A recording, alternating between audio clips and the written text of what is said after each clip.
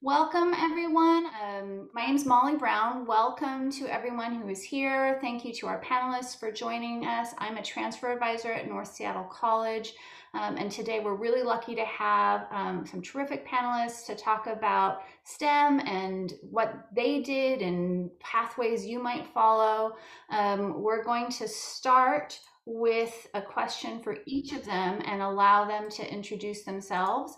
And the question is, what sparked your interest in STEM? Please share a brief summary of your educational and career journey in your field. I'll go alphabetically and ask Alissa Agnello to start. All right. Hi, everyone. My name is Alissa Agnello. I'm the Dean of Math and Science at North Seattle College. I wish I had this magical moment that sparked my interest in sound. We're thinking back on this and realizing that I think it mostly was just a bunch of little moments of getting excited about little things or having people tell me, oh, you're pretty good at this, when I was doing, math and science as a kid. And honestly, I do not think I was better than most kids in kind of exploring the world, but just having those little bits of encouragement kind of had me in my mind say, wait, maybe I am kind of good at this.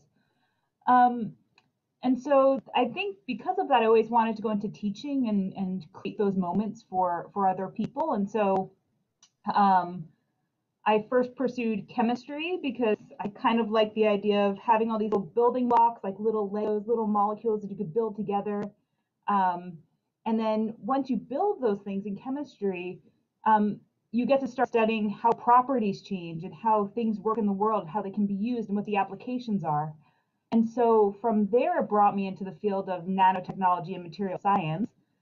So those I became introduced to in college. And so I went to graduate school for chemistry and nanotech and material science. And straight out of graduate school, I came to North to start teaching and then moved into administration. So that was my path. And thanks for having me here today. All right, thanks. Next, let's go to Caroline Pugh. Hi, I'm Caroline, and my science journey actually started at North Seattle College as a student. So I never intended to go into a STEM career, but STEM just kind of like grabbed me and hooked me without my permission. I'm just kidding. It was with my permission. Consent is very important. But what happened was that part of my distribution requirements, as many of you who are AA degree seeking students know, is that you have to do some natural world lab science.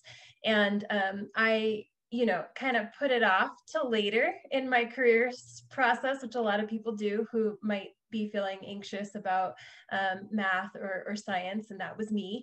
And I took a class with Tracy Ferratani, who, by the way, is still teaching at North, so you can check him out in physics. But at that time, he was teaching earth science. And I took a field geology course where we actually got to go out and do real field geology work and learn about how that occurred. And I found out that I really loved field work because you're actually taking all of this theoretical knowledge that you learn in the classroom and you're applying it to real life problems and trying to get answers to questions that you have.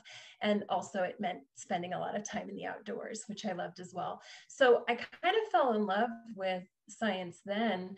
But I was still really nervous about the math and science prerequisites. So I continued on my original trajectory, which was to be a German studies major. Yeah, you heard that right. German history and language, which I was interested in because my grandmother was of German descent. But I kept having this real pull towards science, but I didn't feel like I had the math and science background to do it. And I took another field geology course because I just kept doing that for fun because it was interesting to me. And I finally realized, like, I need to go for this. This is really where my passion lies.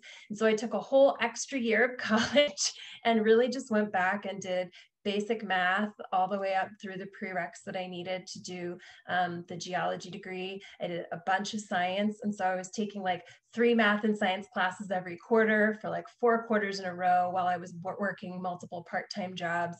And I feel like this might resonate with a lot of you.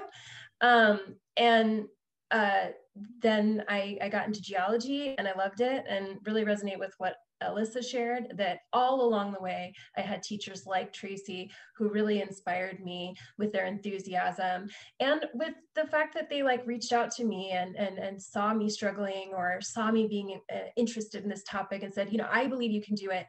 And I want that for all of my students, whether they choose to go into a STEM career or they just need to get that math or science prereq so that they can go on to what really makes them passionate. Like, that is really what drives me and why I came back to teach here and bring that full circle. Thanks, Caroline. Moving on to Catherine Thomas. Hello, good afternoon, everyone. I'm so glad to be here with you all today. So my name is Catherine Thomas, and I'm the current program manager for the LSAMP program at North Seattle. If you don't know what that is, I'd be more than happy to talk with you about that after the seminar. What sparked my interest in STEM? I pretty much grew up in it. So I would say it was really my father's advocacy that I get introduced to it, immersed in it, and engaged with it at a young age. So pretty much most of my memories are around outside of school and church. The things that we did as a family were go to science centers, and when campuses, college campuses would have like science fairs, or like visiting demonstrations and things. Like University of Maryland had this thing called Physics is Fun, and you could get engaged, and that was really like an outreach for not only young children, but their families as well. I mean, those are just things that's just what we did. And so I was in high school, they kind of put students in tracks. And so I got onto the science and tech track. And then by senior year, I had exposure to aerospace engineering through a class that I taught.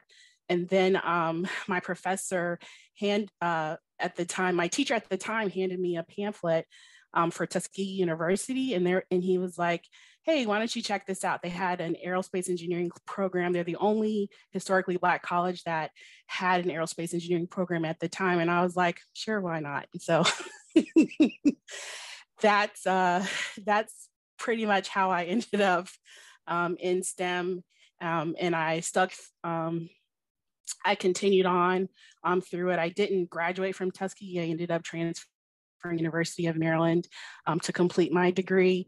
And then after that, just had some opportunities to like work with the National Transportation Safety Board, which does accident investigations. And then I went to graduate school and got to work and do some flight testing, and then attended a Society of Women Engineers conference, and Boeing was hiring. So I'd love to talk to folks more about the power of technical conferences after the seminar, ask me. And Boeing was hiring, and I was fortunate to not only get the interview, but get hired. And so I went from the East Coast to the West Coast, and that's why I'm here in Seattle today. And that is my journey. Thanks. And I also want to say thank you to Catherine for helping organize this and coming up with the name STEMinars at North. So if you want to see more events, please let us know what you would like to see, and get to know the LSAMP program as well. I'm going to go on, Bill, I'm using your full name in the alphabet, so I'm going to go to Dom. Hey, everybody. Yeah, so my name is Dominick Juarez. Currently, I'm a systems engineer at Boeing, but the route that I took to get there is probably super untraditional and unorthodox. And I would start by saying, like, in high school, I grew up very poor. When I say that, I say on Section 8 and housing, food stamps was how we ate or provided our food. But with that mind state, that was the one thing that motivated me to get into college and to go somewhere, is because that was something I didn't want to do again. And I was just discussing the pivotal point for me, which got me into STEM, was my chemistry class in high school. And in high school, we did this, a lab where we mixed chemicals and then made some hand lotion. And so when I was doing that, I was like, oh, I can scale this production and I can sell it to people locally and have my own lotion going around. And so that was my mind state. And unfortunately, I was expelled from school. So I had to go and get my GED. Now, what happened with that was when I got my GED, I went and enrolled into a program in Everett Community College it's kind of like a similar like Running Start, but it was for youth that have dropped out of high school. And so it was called Youth 3 engagement. And so I pursued I took some courses to kind of figure out what I wanted to do. And then one of the courses really kind of honed in on like, where do you want to project your career to go? And so what I did is I looked at the highest paid careers, because again, like growing up in my background, I was like, money is the biggest barrier for my life. And so I don't want that to ever happen again. So I went for like the top 3 careers. That top 3 careers at the time was like a neurosurgeon. And I was like, I don't want anybody's lives in my hands. So I decided not to do that. And then also an anesthesiologist, and an anesthesiologist is the one that puts you to sleep. And I was like, that also sounds very risky. And then the third one was an orthodontist. And so I went into school pursuing to be an orthodontist, took all my chemistry, my biology courses. And during that time when I was taking my biology courses, I got introduced to, biomechanical engineering and working with prosthetics. But I was so determined to not change my major. I continued to pursue biology. I went to the UW Bothell campus and was pursuing biology. And then they had just introduced a mechanical engineering degree. And so I was like, I really want to do this mechanical engineering stuff, but I'll do bio as well. I tried to do that both, and that kind of failed miserably. So I decided to pursue mechanical engineering instead. And then after I graduated with a degree in mechanical engineering, I got hired on STEMinars Community Health Centers with some experience that I did with 3D printing at the University of Washington. I went into STEMinars as like a startup, kind of pioneering additive manufacturing is what they call it, but it's 3D printing within dental industry. So I helped STEMinars get on that track to do 3D printing for different variety of specialties. So like for orthodontics, I can print out somebody's teeth, and the orthodontist can come in and kind of measure what they needed, the corrections that they needed to make. And so I got introduced to that. And what happened was I really liked what I was doing. I loved being at STEMinars, but there was somebody had told me about doing 3D printing at Boeing. And so I was like, okay, I didn't really care for Boeing or ever wanted to go to Boeing, but I was like, you know what, I might consider it. So I was going to a conference, the NSBE convention, the National Society of Black Engineers convention, where like there's about 10,000 students that come there, 10,000 people that aggregate or congregate. And I stood in line in Boeing for like 2 hours, and I got to the front of the line and they said, I was looking for that 3D printing job and they didn't have it there. So after 2 hours of waiting, I just picked 2 random jobs, which was like R&D manufacturing and systems engineering. And because I waited for the 2 hours, I wasn't going to leave without getting at least an informal interview. And after I got in and I talked to the managers, the hiring managers, I got selected to go to both interviews, but then the systems engineering one was the one that I actually took. And that's kind of my long path to where I am now. Great, thank you so much. Next is Justin, or Jay. Hi, thank you. Thank you everybody for having me here. Yeah, my name is Jay Villacis. I'm currently a software engineer working for Electronic Arts. It's EA. Currently I work for their EA mobile division in their central technology team. As far as how I got into STEM, I'm going to be a little bit like Dom, and it was a bit of a roundabout one. So for me, my parents came from Ecuador, so I'm first generation, born in the United States. They were dentists when they came here, and so my entire life was growing up in my parents' dental office, and I thought, yeah, I'm gonna be a dentist. They make good money. I have a background for it, so that's what I was gonna do. So I went to college, I attended the University of San Francisco, pre-med, and studying psychology as my major. But unfortunately, after my first semester at USF, my parents' financial situation took a massive crash, like absolutely, they completely ran out of money. And so my college kind of gave me the boot because I just couldn't afford tuition anymore. And that was kind of it. And so I was in San Francisco, didn't know what I was going to do. was no longer in school, was paying for an apartment I could barely afford, working my job, part-time, not real estate, part-time sales associate at like Office Depot. And I was trying to figure out what I wanted to do. And I remembered I loved playing video games as a kid. And I started looking at what does it take to get a career in video games. And this is probably my favorite part of the story, is how I ended up in STEM. So in video games, there's a ton of disciplines, from artists, so a ton of different stuff. So STEM is a small part of it, but it's a pretty big part. And so I looked at a survey of people who work in games companies, who gets paid the most. And I just went all the way up the list, and software engineers get paid by far the most and the quickest, as opposed to the other disciplines in gaming. And I think similar to Dom, for me, I wanted to be a dentist, but I couldn't afford another 2 years of bachelor's degrees, then to go to graduate school, or to go to dental school, and then to specialize. So I just couldn't wait till I was 28, 29 to be financially independent. And software engineering, and not just in games, but software engineering in general, you just need a bachelor's degree, and sometimes not even that. And it's for me, it was the quickest way for me to achieve financial independence that I needed with the minimal amount of education. Fortunately, I absolutely love it. I'm so happy I'm an engineer. I love coming to work every single day, even though it was primarily for the money that I decided to do it. I absolutely love doing it.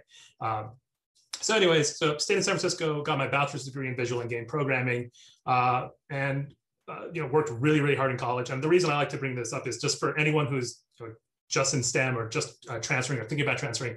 I didn't write my first line of code until I was 20. I never took programming classes in high school. I never had any camps or support, but I was 20 years old, took my first programming class. I've now been in the industry for 7-8 years, and I am doing very well in my career. Not to brag, but I worked very hard at what I did. And so I just want to say it's never too late, no matter what age you are, as long as you put in that effort, especially in careers like STEM, you're going to go where you're going to go based on how hard you work. So anyways, graduated, worked for a small company, then worked for Glue Mobile, which is like a medium-sized company. Now I work for Electronic Arts for the last couple of years, and it's a great career so far. Absolutely love doing it.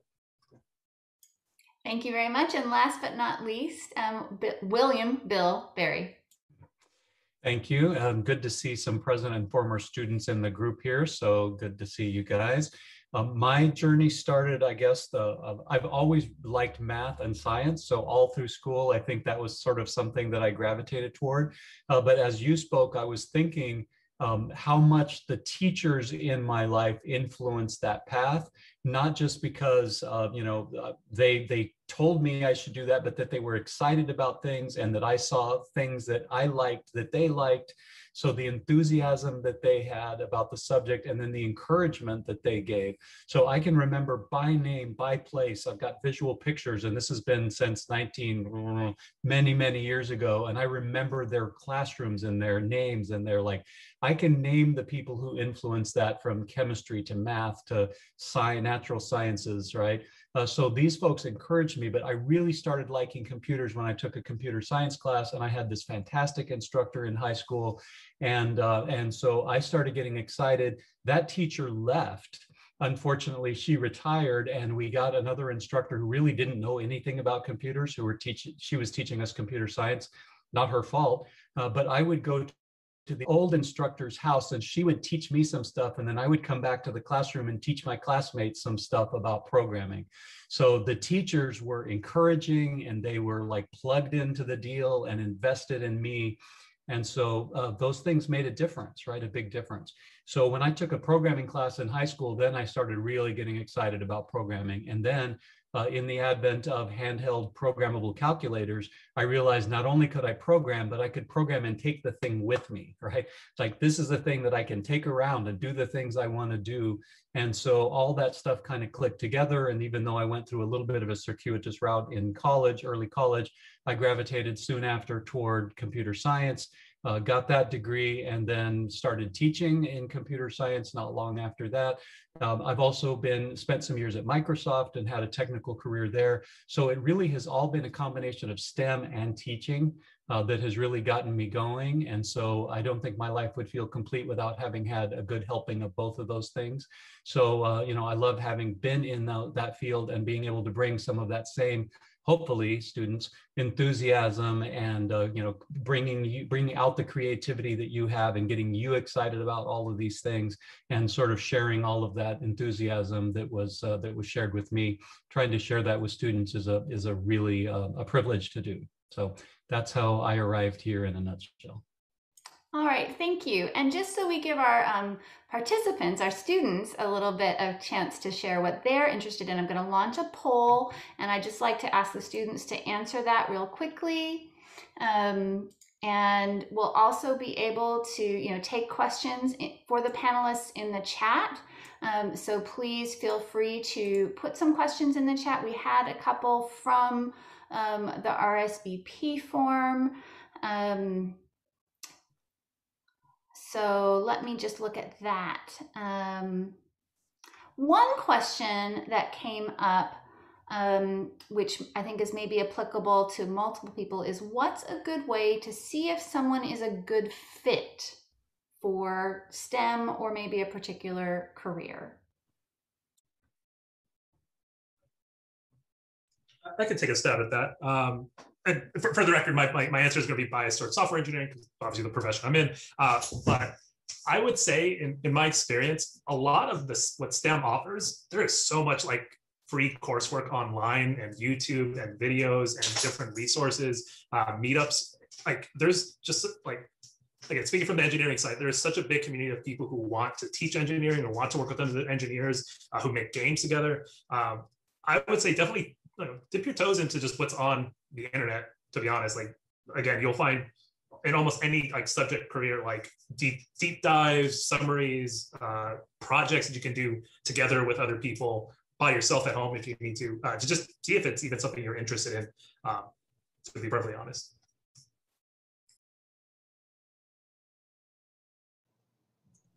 I don't know if this quite answers the question, but I know one thing when you're first learning math and science, it's reassuring in a way that there's usually a right answer. And so I know there was definitely a moment in my career where you had to accept in science, there's not always a right answer and things don't always work out. And so that's kind of a hard, I think a lot of people who like STEM at first sometimes get turned off by it when they realize that things don't always work out as they're supposed to on paper. And I also think, kind of flipping on its head, is if you don't like science, you might be hesitant about science because you're afraid of not getting the right answer and you like to think more broadly. As you get further into science, there are many opportunities to use that creativity and think more broadly and use that as an asset. So really, STEM is so broad. There's something for everyone in it. And it's just kind of figuring out what works with what excites you, I think, and what you're, like Jay was saying, what you are inspired to work hard at doing because you find it fun. Okay, I'm going to end the polling and just give us a little bit of a glimpse of who is in our audience. As I expect, lots of people who want to go into computer science, but also a fair amount of biology, chemistry, environmental science, and then as far as universities, yep, the big dog across the highway, UW Seattle, but a smattering of others. And we have our first question in the chat, and that is, and everybody can read that too. How do we analyze companies and research institutions for moral compatibility? How are you confident? Oh no, you're confident in what your ability to get there, but which institutions will value what you value?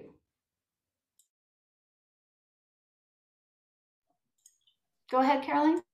Oh, okay. So I think that this is a really great question.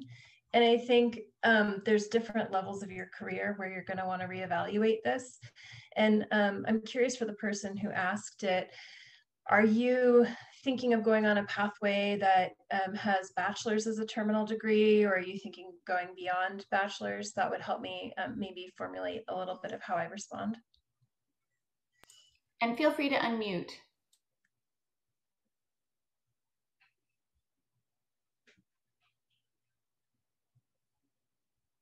Okay, well, maybe I'll just respond a couple different ways and hopefully it hits the points that you're looking for.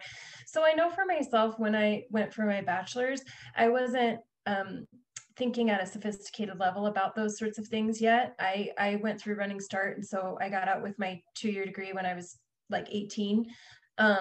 And so I wasn't really prepared to go to a university, but I did anyway. And I think that happens for a lot of us. We kind of do it because that's the thing that, you know, your parents tell you you should be doing. But when I went to grad school, that became a lot more important to me because I had more awareness and sophistication as a student to know to ask those kinds of questions that you already know to ask, which is super cool. So if you're going to grad school, if you're working in any area that has research involved, they usually have a list of all of the different research groups within the department that you're applying to. And what I actually did for grad school is I reached out to those research group. Usually there's a principal investigator or there's somebody who's like a lead on each of those research groups. And you can read about what kinds of research they've already done and what publications they have. You can see who the grad students are that work with them. And I think it can be useful to meet with those professors who are like the research leads, but I think it's even more instructive to meet with their grad students. So if you can have the opportunity to engage with people who are already in that student position and hear from them what it's like, that was the most instructive thing for me when choosing where to go and which instructor to work with. Additionally, I highly recommend that students consider going to a college that has multiple professors they would consider working with in case one doesn't work out, because sometimes there are personality conflicts or there are changes in funding, and you don't want to get partway through a degree and then find out that you have to switch institutions. It does happen sometimes and it's totally workable, but it's a lot more challenging than just switching to a different program within the same school. So also looking at, if you're not exactly sure which precise department you want to go to, like for me, I thought about geology, atmospheric sciences, or chemistry, and I ended up doing a little bit of both, but I technically went through the School of Geology. So thinking about that piece too, if you change your mind, if you find out something different, are there ways for you to pivot? And then I'll let other folks talk about the industry part. And can we have Dom speak to that? Yeah. Okay, I just want to make sure I can hear me. Yeah, for as far as when it comes to the companies, what I'm gonna say is it probably hits your question in a roundabout way. When you go to interview, you can always, they always give you an opportunity to ask them questions. So I would say that's a perfect opportunity to ask them questions and see what they value. And typically when you're going to an interview, they also want to present the best things about their company as well. And you can definitely do your own research. I think what I really wanted to emphasize on is being present as yourself and showing the ideas and the values that you hold all the time. So when I showed up to my interview, not to say like I want to condone these things, but like when I showed up to my interview, I had my earrings in, I had my nose ring in, I had my beard. Like I didn't really change a whole lot about who I am. And then also in the interview, when we talked, they just had some. They asked me a question like, "Is there anything else you want to state?" And I didn't state any, or I just kind of stated a little bit about my story and just like how appreciative I was to have that opportunity and to learn about the job, because the job that I took, the systems engineering role, I had no idea what that role was before I interviewed for it. So let that be known as well. And they took the time and they showed me that and they displayed through the interview process, because I interviewed at Boeing twice that day. The other team was vastly different in how they interviewed. And so the way the people I interviewed with, that I got hired on with, they showed me that they valued who I was as a person. Like by the end of that meeting, the question they asked me is like, Dom, we're a world-class company that hires world-class individuals. And they were like, are you world-class?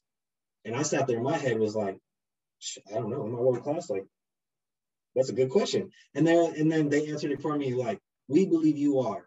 And then I was like, yeah, you know what, I am. But it was just that feeling and that value that they showed, that they valued who I was as a person, which then in return made me value the company that much more. And that's when I said, like, I didn't want to work at Boeing initially, but afterwards, after I got into Boeing, I started to see how different the culture was from based on my prejudice of Boeing. Like the culture was very, very different, and the people there was not just those two people, but it was also everybody else that I started to work with as well. Whereas they treated me the exact same way. They want to see you grow. They want to help you be successful. And so I would say, yeah, it's a long-winded answer to your question. Okay, let's do one more response to this one. And Bill, you had your hand up. Yeah, I was just going to say there's a couple of different ways, but echoing what was said before, you have to be a little bit careful about the company always putting their best foot forward when you're interviewing. That's not always the right way to ascertain these, the information that you're looking for here. Internships are a good way because there's nothing like being inside the company and then kind of seeing how the culture is in the real world. So if you get a chance to intern, that's a way to kind of dip your toe in without committing full time, and you get to really experience the thing internally a little bit. Networking is great because if you can meet some people in a different setting, if you can meet them at conferences or wherever you meet those folks, and you find people who aren't just in sales mode for that company all the time, and they'll start talking to you about the pros and cons and what they like and don't like about their job. The better that you can get in an environment that is not the sales interview environment, the more likely you have a chance of really understanding what's going on at the company, right? And some of it you aren't going to know, right? You can even intern, and sometimes even for internships. I know at Microsoft it was just a ridiculous celebration of internships. We went to Bill's house, they bought us an Xbox, they bought us, like, these people were just showered with all kinds of stuff. That's not necessarily the experience you're going to have day to day. So best attempt, you can do your best, and sometimes you're just going to have to work for the company a while and find out what it's really, really like. But hopefully you can get some ideas from these other sources. Okay, and Alissa, you had a specific response you wanted to share? Yeah, and I was also just going to say, we're all pretty much Google sleuths at this point. And just looking through a company website, looking at who's on your board, something like equity and inclusion is important to you. Are you noticing that everyone on the board has the same last name? Maybe it's a family, there are different ways to kind of look into that, or trying to figure out if the organization has affinity groups for certain populations that they identify with. So just ways to kind of figure out, another thing is who their funders are. So if you are, personally ethically opposed to some cause, make sure that the funding or the research is being funded by that area. And it's hard to figure out. A lot is us, making assumptions, but it can be telling, or it can arm you as you go in to ask those questions during interview. All right, thank you. We've got a lot of questions coming in the chat. Some of them are pretty specific. I'm going to try to get to as many as possible, but we're going to stick to time too. So the next one I want to go to is, what are some roadblocks or setbacks you've faced? And how did you get past them? We had another kind of question in mind in terms of how did you find support and a mentor? And I wonder if those two things might go together. Jay, do you want to speak to that? Yeah, I would love to. Thank you so much. Yeah, great question. I will say, in my personal experience, and again, with being a software engineer and coding, I remember distinctly being like my first year in college, learning how to code for the first time and feeling like I was the dumbest person in the world. I just wasn't getting it. And it just took me sitting down and accepting that I'm going to have some kind of late nights. I'm going to have not some weekends where I'm not going to really be able to do anything. I'm going to just have to buckle down until I understood the material so well that I could re-articulate it. And it sounds pretty terrible. And it kind of starts pretty daunting. But what I will say is, once you get over that first initial roadblock, once you just bang your head against that brick wall until it breaks, things just get a lot easier. And realistically in STEM, and I think we've kind of touched on it, the tech is evolving so quickly. Math is still evolving, believe it or not. There's a ton of new stuff being developed. And so being able to accept that I don't know this, but I will, is the biggest mentality shift I would recommend all of us have as you go through your careers, and also just in school. And even in my job today, this is what I tell any intern I have for the first year, my first year developers: never ever tell me I can't or I don't know. You should always respond, I don't know, but I can figure out, or I think I can do this. And that's such a big thing to overcome. I'm sure many of us have heard of the imposter syndrome before. 8 years in, still on an almost daily basis. as I move up in my career, as I get bigger assignments and more complex assignments, I always have to just sit there and go, it's okay, I don't know this. I'm going to take a few hours, I'm going to take a few days, weeks, whatever. I'm just going to figure this out, and then I'll collaborate with my coworkers and my bosses and my leads, and they'll help me out. And so, secondary to that, as far as the community support group that I found when I was in college, very distinctly, I think the number one thing I did in college that helped me in my career is that I found the people that cared just as much as I did about their future. And, I know this might be a stigma that some people may face in community colleges, but this kind of is in general, like there are some people you will meet in your classes who don't care as much as you, who don't need this career, who don't need this degree as much as you do. And hang out with them on weekends, whatever, but don't tie yourself to those people. Like find the ones who care as much as you. The group that I found in college, we worked together on weekends. We made sure we helped each other. We're still great friends to this day. We don't work together, unfortunately, but we're still in contact. And like just having a group of people who are going to push you just as you can push them is super, super important. A quick anecdote that I had where what helped me realize the people I would want to attach myself to is going to school for gaming. I remember 3 students in one of my programming classes told the teacher, hey, we're going to miss this test and we're not going to be able to turn in the assignment because we have to go to BlizzCon, which is like a gaming convention down in Southern California. And they decided going to a gaming convention was more important than learning how to make games. I decided those people were not folks I was going to attach myself to going forward in college. And I'm glad I didn't. They're doing various ones are doing various levels in their careers, but I am very happy with the group that I chose to push me and find people that are going to work just as hard as you. Okay. Caroline, I'm not sure if you still have your hand up. Let's go to Bill next. Yeah, I was going to say one of the things that I think was a little bit, maybe it's not really surprising in the scheme of things, but at Microsoft, one of the things that I realized going along with Jay's discussion of imposter syndrome is to realize that I am not the smartest guy in the room, right? In any given meeting at Microsoft, I am not the smartest guy in the room. And then you have to come back and realize that's not just why they hired me. Right? They hired me because of the particular combination of skills. It's not just that I could be smart when I needed to be, but that I had the people skills when I needed to have them, that I had this set of skills, that I could integrate things more than other people, that I could see a bigger picture than whatever it is, right? You can't always think that just because somebody may be better than you, that that's a reason that you are not supposed to be there, right? They hired you for your particular combination of things. You are the only you who brings all of that together. And so you have to eventually give up on that and say, I know that I'm not the smartest one, but it doesn't matter. I'm here for a perfectly good reason, and I have a lot to bring to the party, and that's okay, right? So. Thank you. Caroline, I think you still have your hand up, so please speak. Sure, thanks, Molly. And I really want to echo a lot of things that Bill and Jay already said. And I think I would frame it maybe a little different than Jay, although I totally respect that mentality. I think that it is important as a person who did all of the working 3 jobs, living on my own as, an 18, 19-year-old person, doing that piece and then going to school full time. I worked really hard. And I worked weekends, and if I wasn't working, I was doing school. And if I wasn't doing school, I was working. And that is a way to do it, but is not the only way to do it.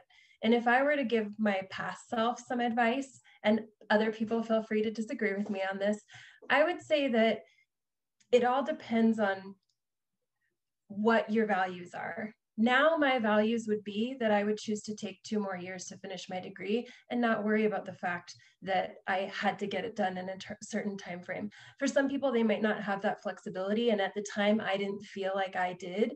But I look at it back now with more information, and I could have made different choices.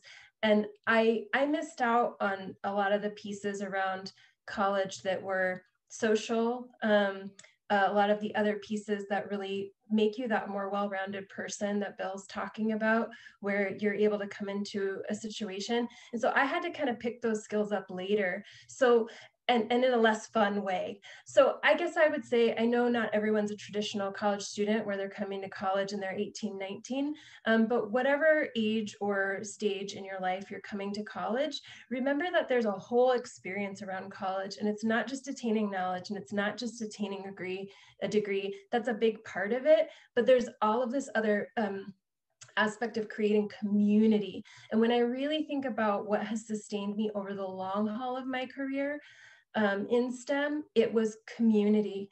And that wasn't always the people who worked the hardest or, you know, this sort of thing. Sometimes it was the people who were really willing to listen when you're feeling that imposter syndrome, and empathize and support and encourage you when you feel like, you know, maybe I'm just too stupid and I can't get this, because I know I've been there a lot of times. So I think it's really about, for you, what do you value in a community? What do you need in a community? And how do you attract the people that provide what you need for support, which could look very different depending on whether you're me or Jay or Bill or Dom or Catherine or Alyssa. We're all going to need different types of community. So really reflecting on what you need to help support you, and then going out and seeking it, and to the best of your ability, not being afraid to ask for help and reach out if you don't know something.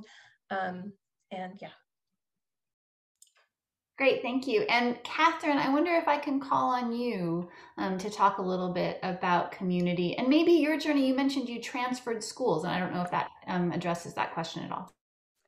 Yes, thank you, Molly. So I actually had a scholarship to attend Tuskegee University. So I lost my scholarship after my junior year and made the decision to go back home because going to an in-state school was a lot less expensive than attending a private institution, which Tuskegee was. And so that was an extremely difficult transition for me. I grew up in Maryland, and so I always looked at the University of Maryland as a 13th grade, and I didn't necessarily want to continue education with my high school classmates because I knew that's where the majority of them were going to go. So I went in with a lot of bias already, plus, you know, having to move back home. So like kind of losing that part of independence and feeling like I was taking a step back versus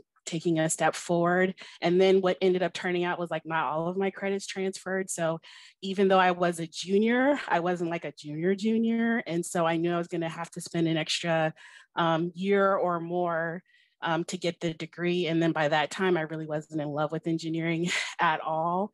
And the thing that helped keep me on that path was the community that I built along the way. So I remember the biggest, you know, going to college was finding those, you know, kind of kindred spirits, as Anna Green Gable says. So like, I remember walking nights at Tuskegee around the campus, and we'd just be singing, and it'd be midnight. And I'd never been out that late before in my life, but we're just walking around talking. I'm getting to know people from various places, and that kind of helped me move day by day, because like the school stuff came a little easier to me. So it wasn't like I was spending, you know, those first couple of years really in the books until it did get that way. And so I wasn't like extremely in love with what I was studying, but it was the relationships that I was building and learning about other people's stories and experiencing a little bit of life the way that my classmates were, that really kind of helped me to feel connected, because with my scholarship, I had a clear path on what was going to come next. And all I had to do was go day by day. So when that got disrupted and I had to rethink what that looked like, moving back home and coming to the university, my community, like, believe it or not, became my family. So like my youngest sister, who's like 14 years younger than me, became my best friend. And like, so we were roommates. I would pick her up from elementary school at the time. We'd eat together. And then when I could, I ended up moving on to University of Maryland's campus. She would come and visit me, and I'd take her around the campus and things like that. But I really ended up spending a lot of time with my baby sister. And she was the one that helped keep me grounded throughout the rest of my time at school because it had been extended. And in addition to that, there was another African-American woman who was kind of in the same classes I was taking. So I built friendships with her, and we didn't really bond around the schoolwork. We bonded around our common experience of, you know, pretty much like sticking out in class. We weren't the ones who had our hands raised. I don't think we got a lot of mentoring from our faculty and others. And so we were just bonding around our common experience as Black women in in STEM. And then I found community with people who weren't necessarily within the engineering department, but around campus. And this even extended to when I went to graduate school. So the women who I would, you know, I was working on campus jobs. So it was the women in those areas that really helped keep me afloat, who were saying, you can do this, you can do this, you can do this. Like they were constantly the ones who were pouring that into my soul. And then when I finally got connected with the Office of Minorities in Science and Engineering, then I found, you know, my family. And that's, I hadn't, even though I went to a historically Black college, I was not a part of the National Society of Black Engineers because I was like, well, we're all Black here anyways. So I didn't really know what the value of being in that group was. When I got to Maryland, I found out, I was like, man, I should have started my freshman year, but you know, whatever, lesson learned. So that's when, you know, I would go to the Office of Minorities in Science and Engineering. It would just be full of students coming in and out doing various things. But I tell you, I wasn't bonding over the classwork itself. I was bonding over being in an environment that made me feel safe, that made me feel welcome, and that let me know that, yes, I can do this and I don't need to know what it looks like right now, but I can just continue forward. So I literally limped across the finish line, like no joke. Like I did not know if I was going to finish or not. And as a matter of fact, I have very interesting stories about my actual graduation. But let me tell you, find those people that are going to keep you inspired, that are going to keep you somewhat accountable. Because I did have folks asking, like, you know, you're watching TV, you're not studying, what's going on? You know, can we talk through this type of thing? And who are going to keep you really encouraged, because it's not easy, but I don't want to say it's hard either. It's just a journey, and everyone's journey looks differently. So that's my 2 cents. Thank you so much. And there's one, thank you also to all the panelists answering questions that were specific to them in the chat. I really appreciate that. There's one that's to Catherine, but I'm going to broaden it to all of our educators. And that is, you made the switch from working in the field to education. And we've got, you know, others who went directly to education, and then Bill, you know, been in both worlds. Can you speak to, you know, was that your plan, or what drew you to education? So I love, the best thing about being at Boeing was being in the hangar with the airplanes. Like me and the 777 bonded like nobody's business, let me tell you. And there's no greater feeling than being around these really great big machines that kind of help you like see your place in the world. So to me, that made it worth what I had put in to get to that point. But I noticed that where I was really thriving and growing in my career at work was all of the people stuff that I was doing. So I was on the Diversity Council for Airplane Systems. I was a member of the Boeing Black Employee Association. I had inserted myself into the Boeing Management Association, which is another good story, because I like to say, even though something doesn't necessarily have your title, what you think you can do with it, there's always ways, workarounds to doing it. And I was doing a lot of outreach into the community. So people, I got known for, if you call Catherine, yes, she will go get off work and travel in Seattle traffic to come and talk to your students. And so I enjoyed being out, and I always kind of knew about myself that I was like a natural educator in some kind of way. I would be in education. I just didn't know what that would look like. And I thought that it might be because Boeing and a lot of major companies, they do have people that do specific things with K through 12 and college as well. So there are other kinds of positions. But in particular, when I was not in love with being with the 777, I was like, I got to do it something else. Like there has to be another change. And I thought maybe it might be going into like managing, and I could still go back into managing, but I really wanted to be with you all, with the students. You all give me life, and I enjoy working with students. And so I was like, okay, I'll try it and see what it's like. And I'm learning a lot along the way, but I'm extremely happy for my decision. And we're happy to have you.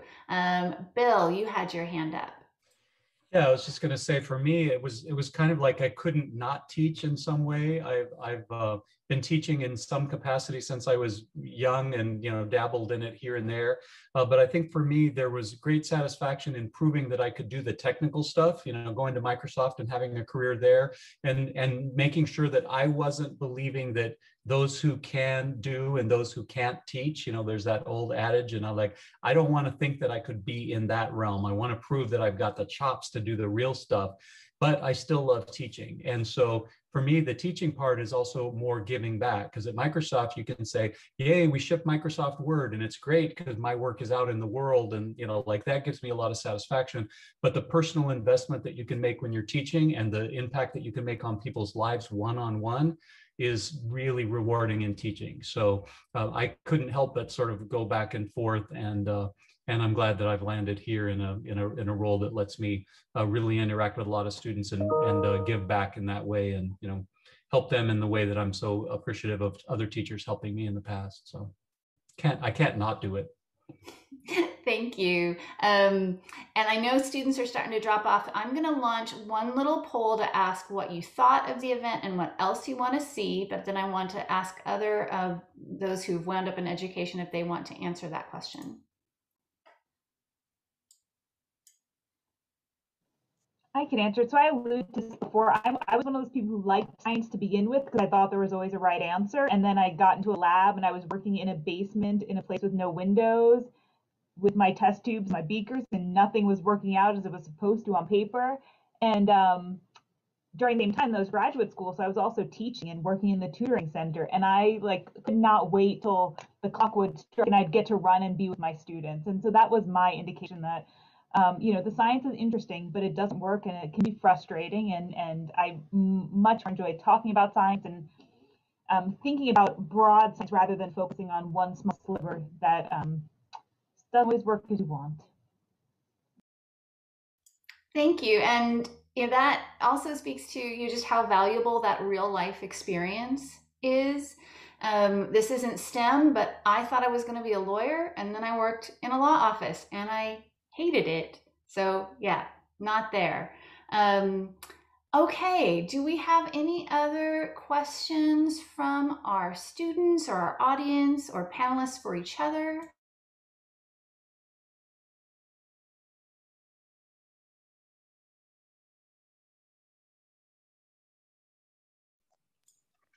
If there's nothing, I like to just make a comment kind of echoing what I said in the chat, that, places may not be ideal about where you work at, to Jonathan's question, and they may not fit you morally 100%, but it doesn't mean that you can't be that change. And I say that because, like I said, I've only been at Boeing for about 1.5 years, but I'm already, my technical mentor has become as a director. I also network with another senior manager. And these are all because of things that I wanted to see change in Boeing regarding diversity and inclusion topics, and things that I was just like, hey, you know what? So I was always asking questions to everybody because nobody told me no. So I'm not going to stop until somebody says no.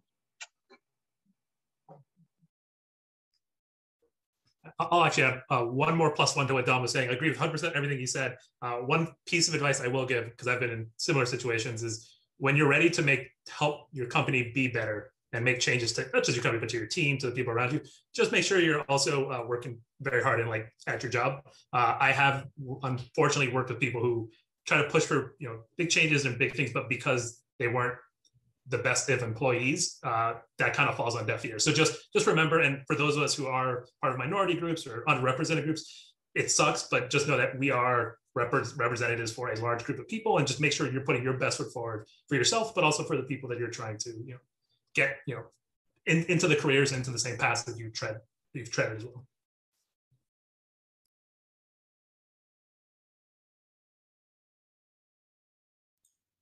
Okay, well, we had one other stock question, which was about, what are common and not common pathways? What should students explore when they're beginning? I don't know that we want to try and answer that in 3 minutes. We could take a stab, or are there any kind of closing comments that you want to share with students who are starting their journey in STEM? I'd say there's room for a lot of diversity of thought and diversity of interest, especially when you start talking about software engineering. There is software behind everything in the world, and there's a company that does stuff that relates to your interests and your hobbies and your passions.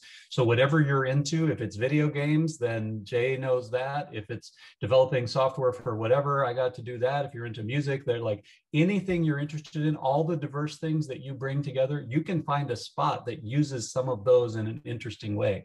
So don't think you have to be one thing, right? You can bring all those interests and sometimes find a really interesting job that matches exactly, right? So don't give up the other interests and think that you only have to be, one thing, right? You're the package, and it can be cool somewhere, right?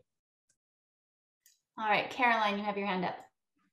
Yeah, I just wanted to add that what really struck me about this whole panel is that each one of us changed our minds at some point.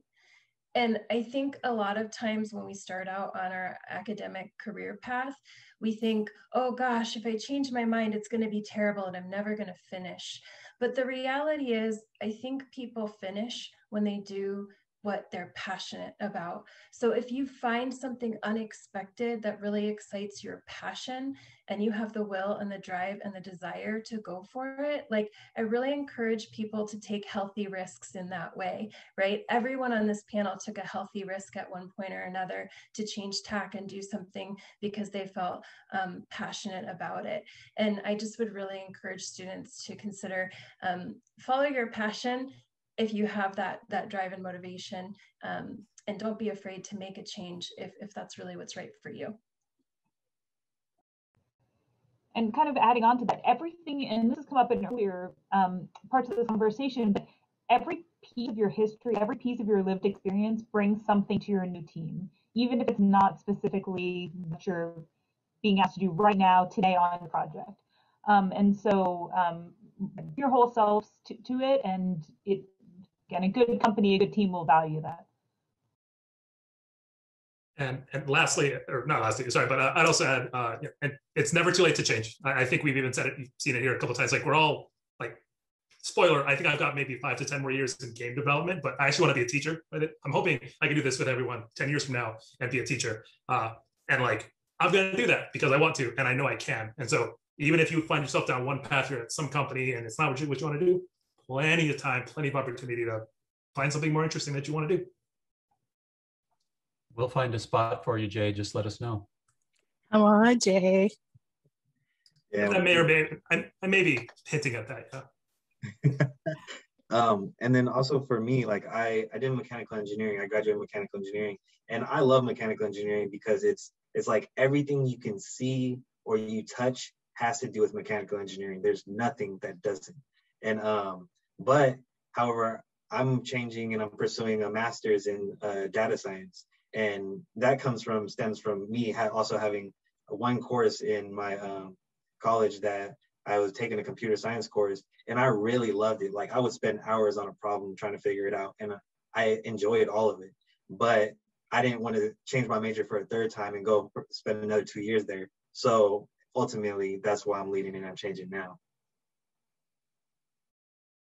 All right. Well, thank you, everyone. This has been amazing. We've got some amazing comments to thank the panelists in the chat. I'm going to stop our recording now.